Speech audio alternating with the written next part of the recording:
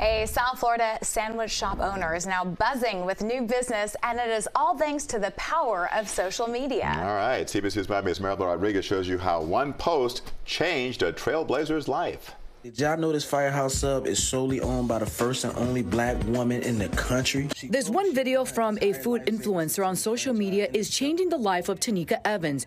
She is the first black woman in the country to solely own a Firehouse Subs. Do you ever think that you would be here owning your own business? And a delicious one, by the way. No, I did not. 4 months ago, Evans invested her entire life savings into the restaurant on East Hallandale Boulevard. It was her new chapter after being fired from the company she worked for years. But the new beginning didn't come easy. She was struggling. I'm paying for the employees' payroll out of my own pocket.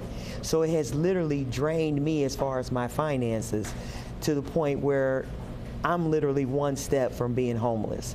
However, that is now changing thanks to this man, Ron Beasley, and the power of his social media following. Within the first day, the first hour of me posting the video, it was already people taking pictures of the subs and tagging me and showing me that they already, here. And I'm like, oh man, this gonna get crazy. Crazy, because you're actually the reason why I'm actually here right now. So. And within a week and close to 800,000 views of that one post, Evans says her sales have nearly tripled. Now I'm sure you guys are going to be lifelong friends. Oh, definitely.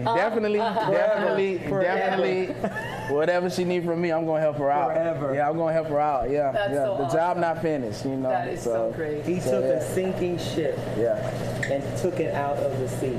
Maribel Rodriguez, CBS News, Miami.